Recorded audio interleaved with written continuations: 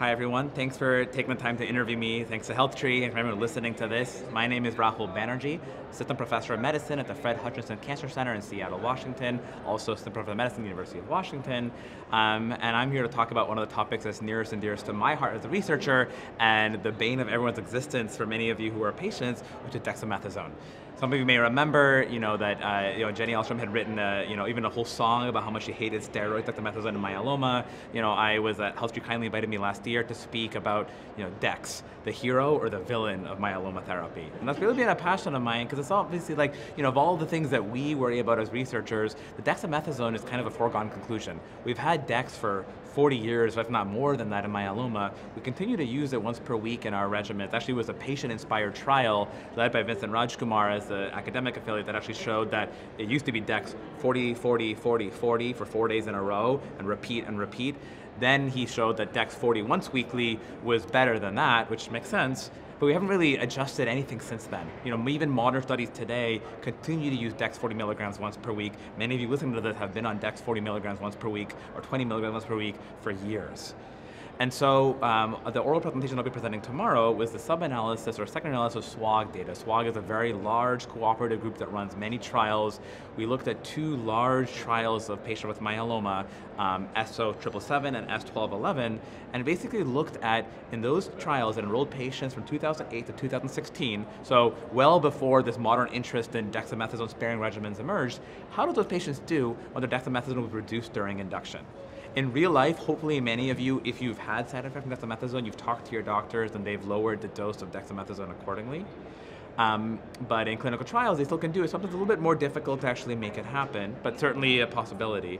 And so what we did is we went back and looked and said, look, these patients were getting either, in the trials, one of them was Dex 40 milligrams once per week, as I alluded to. Some were getting Dex 20 milligrams, like 20 and 20, pause, 20 and 20, pause, 20 and 20, pause. Same principle, what I would call high-dose Dex. And basically, we found that even in those patients treated on clinical trials, when people are nervous about adjusting doses, even though these trials were done almost a decade ago, before people really understood the side effects of dexamethasone that all of you tell us about now we know really exist, like cataracts, difficulty sleeping, bone health issues, weight gain, etc. We found basically that for patients where the dexamethasone dose was reduced during induction, no difference in PFS, no difference in how long patients remain disease-free or in remission for, no difference in overall survival.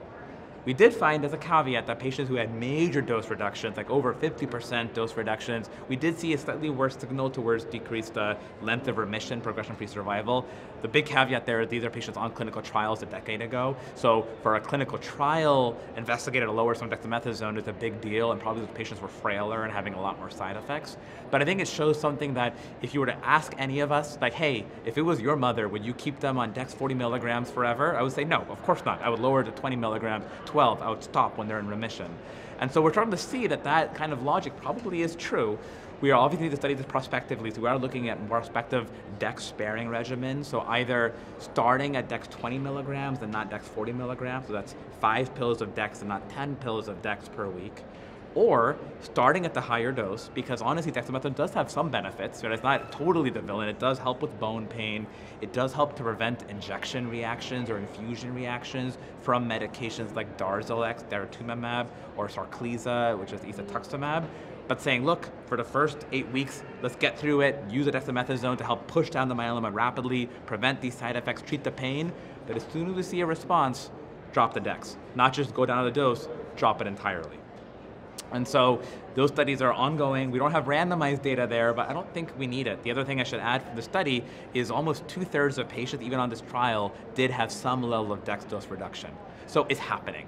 If it's not happening to you and you're having side effects, talk to your doctor about it, because odds are very high that in the era of modern therapies like monoclonal antibodies and newer therapies and CAR-T, the dexamethasone that was the hero of our narrative for the last 40 years, starting to become the villain. I would argue now after the first 2 cycles, it is the villain.